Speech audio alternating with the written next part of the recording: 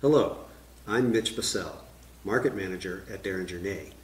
Welcome to another video in a series that features some of the manufacturing technologies we use to make our innovative products.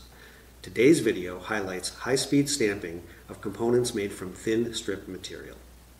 We make stamped components from many materials, including our in-house manufactured precious metal and bimetallic strip, copper alloys, titanium, stainless steel, and Inconel. Some of our stamped parts are made from material as thin as 70 microns, which is less than 3/1000ths of an inch. Utilizing custom-made, high-precision progressive die sets and high-speed presses, our process is very accurate and very productive. Progressive die is a complex stamping tool that has many stations, each of which performs a specific operation in the making of the final part.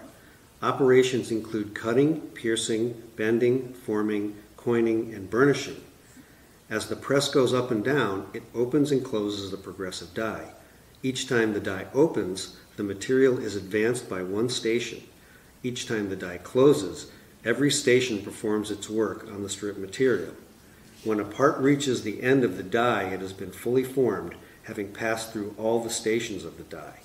In this way, the material is progressively transformed from flat strip into a finished part. Since all stations of the die work at the same time when the die closes, this process creates a finished part with every stroke of the press. We hope you've enjoyed this brief look at our high-speed stamping process. We've certainly enjoyed sharing it with you. For more information, please visit our website at deringerNey.com.